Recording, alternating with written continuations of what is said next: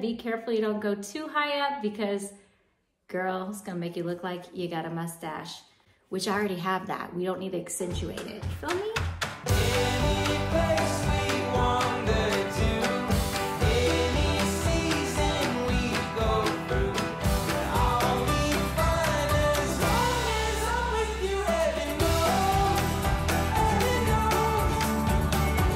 Hello everybody, I hope you had an amazing Memorial Day weekend if you celebrated.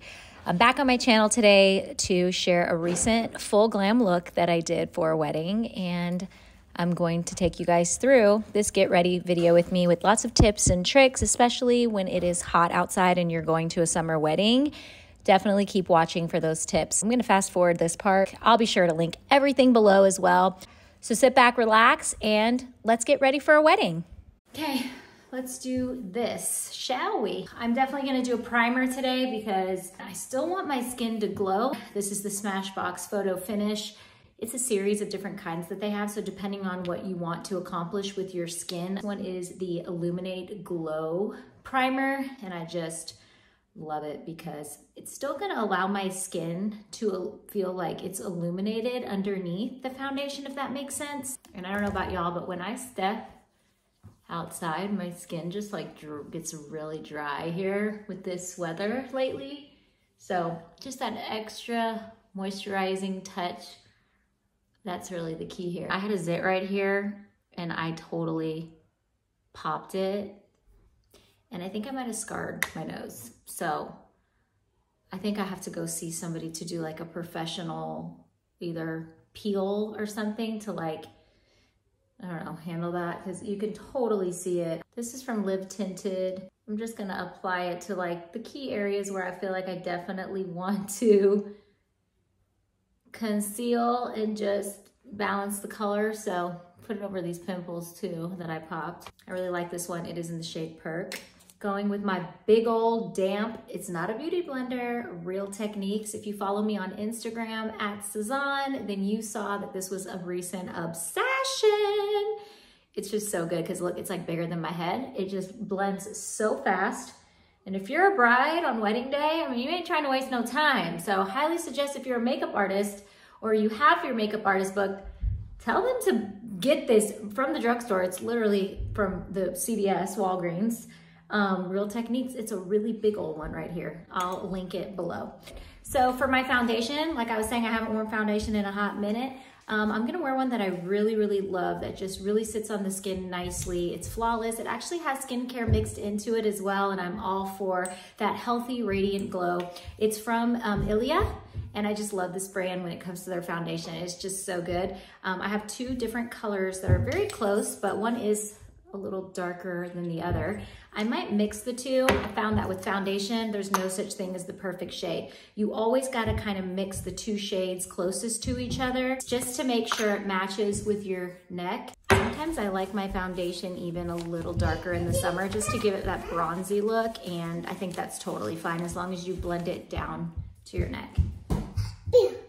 Hello. What's up? You watching Mama do her makeup? I'm gonna put that over here. No, Mama needs that mirror, Bubba. I need that mirror because I'm looking at it. That's how I see how I put my makeup on. There's another mirror over here. I'm just using a flat foundation brush. This is from Lancome. And I kind of use it first to just put the product onto my face. As you can see, I'm not blending it yet. And then I'm gonna go back to that damp Real Techniques sponge. I love you. Are you heading out? You gonna go watch Peppa? No, don't touch that teen. It's been a while since I've done a full face makeup tutorial because honestly, when and why would I do that? You know, it's like most of the days I'm at home with the kids, maybe running around a couple errands, but that full face makeup is just, unless I have a special occasion like this wedding, I don't usually do it. But I've been really excited today, getting ready and just, you know, having an excuse to get full glam. Now for my concealer, this is Marc Jacobs Extra Shot in Medium 250. I kind of like to just start there and then swipe to the, just to kind of lift the eyes. Now for the nosy.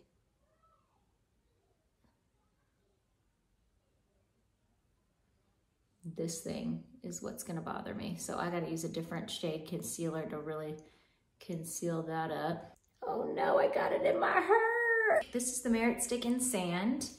And I'm gonna just kind of dab it on with my finger. It's nice and it's like a creamy texture. And I'm just gonna dab that little, I don't know if it's a scar or if it's still healing or what, but going back in with my big old blender.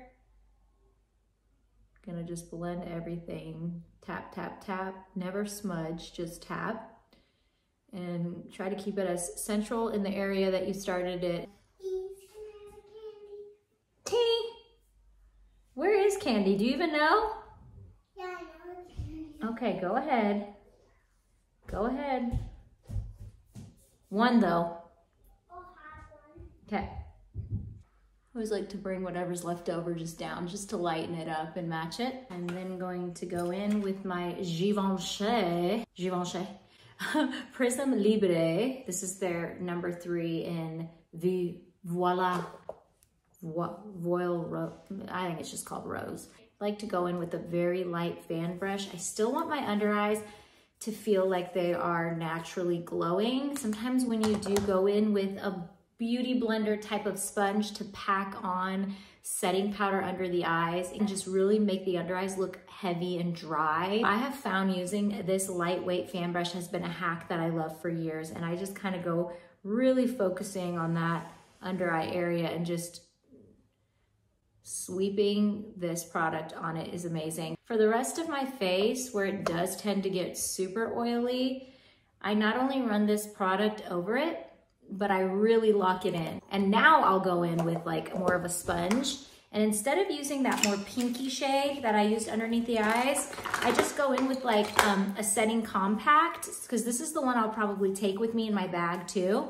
It's from Bare Minerals. It's just their original mineral veil, and it's in the shade Sheer Light. It has a little bit something to it. It's not like a white, you know? And I'm just gonna tap it onto there and just really go in on my forehead in my T-zone, because that is just where you know you're gonna get oily in like 10 minutes.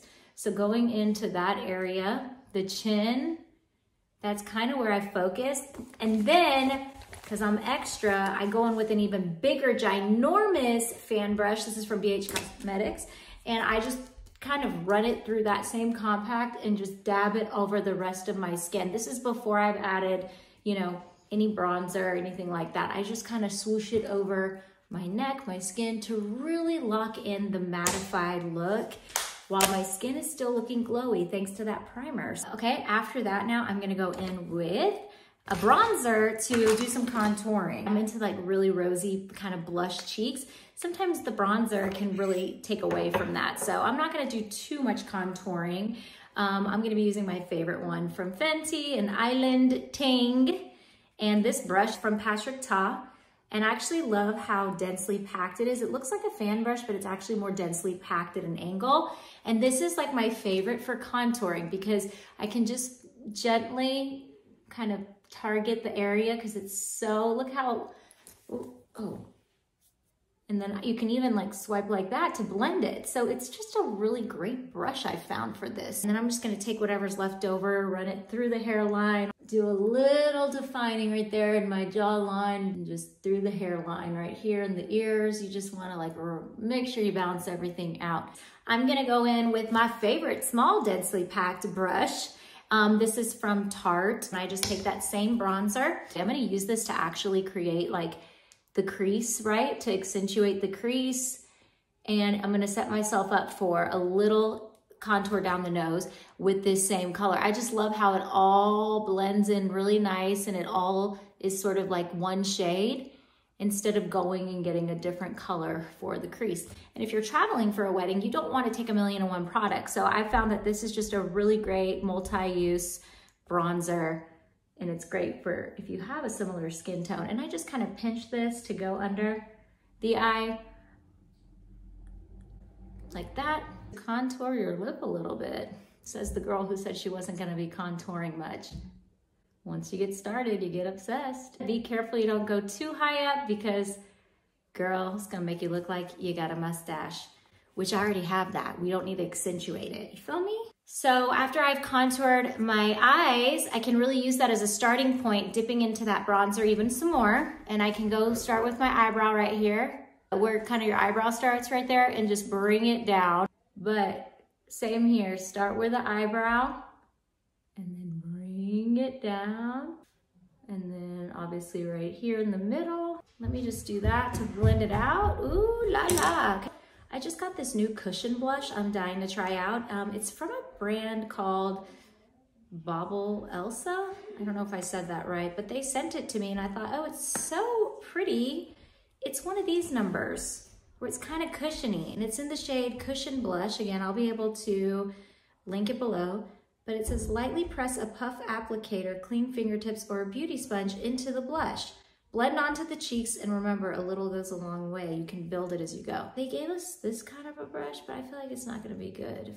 So I'm just gonna go with the best tool you have, and that's your fingers. Look how pretty that is. I'm kind of obsessed. I usually use the end of my eye, right here where my eye ends. I bring it down, and right there, I'm gonna pat that there. Ooh, this is a nice texture. Oh, this might be a keeper. Sometimes things you try out, you're like, oh God, why did I do that? I'm just rubbing it gently and kind of blending it with my ring finger. And obviously the more that you blend something, okay, and wipe it as you go, have like a makeup towel, the more natural they're gonna look. So you can even go back in with that original damp blender and just look, use that to kind of expedite the process. And add a little bit more to this region until I feel like it's nice and balanced. And I just sometimes like to even go like that, and a little bit on the nose, on the eye, because why not? If you notice, I didn't add a primer to my lid, and that's because I don't really get that crease there if I have like, obviously like all the products that I have on. Like I've put on foundation, I've put setting powder, I've put concealer, so that usually does the job for me. I knew you were gonna come in here. We've got to go. I'm changing my clothes. We've got to get out of here. Oh gosh, okay, I'm almost done. Yeah, you got to keep track of time. I got caught in traffic. We've got to go. Okay, I'll hurry. Okay guys, I have to shut up now and hurry up and do this, okay? At least my hair is done, and then all I have to do is change. I already steamed my outfit, my dress. That's lovely. I was talking to them, not you. I'm gonna go in with this truffle blush, okay, from Dose of Colors. I love my boo, Anna, who started this company. She's amazing. It's cruelty-free, paraben-free, talc-free, gluten-free. I didn't know makeup had gluten in it.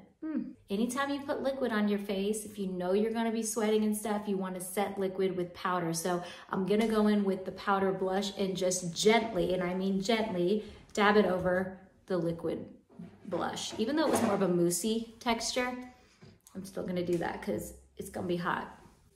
It's gonna be really hot. Thank you, Stevie, for your commentary. So God knows what Stevie is talking about, what story he's telling me, so I'm just going to silence him here to just tell you guys that here I am using the IT Cosmetics Brow Power Pencil. It's one of my favorites to just fill in the small little blanks because, as you can see, I naturally have pretty thick eyebrows and I want to keep it as natural as possible. Going in with the Golden Hour, just going to add a little bit of this pretty gold right here just to center crease. Just feel like it's a wedding, so why not add a little pop of sparkle for fun? Oh God, I don't know if adding lashes is gonna be a smart choice, y'all. I don't know if I should do that. Let's do a liquid liner, but I can't do the lashes. I just don't have enough time to concentrate. That's as good as it's gonna get. I'm done, I'm done, I'm done. Oh my God, lastly, lip liner. Can use Dose of Colors in Truffle.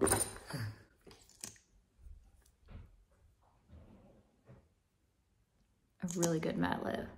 And I'm gonna match it with the gloss, the truffle gloss, just in this center area. We were literally racing out of the house, so I didn't even get to do my finished look, but here it is.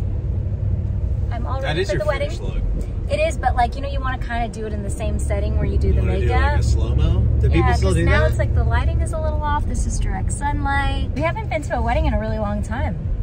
It's gonna be fun. I love going to weddings. I'm not gonna know anybody there, but packed my mattify setting powder. The lippy from Dose of Colors is in my purse, so I feel like I'm ready to go.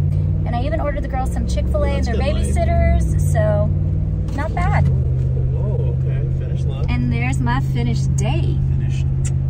This video was so fun to record today, getting back into the makeup chair and just doing a full-on glam look. I miss that. All right, guys, until next time. Mwah. Mwah. Peace.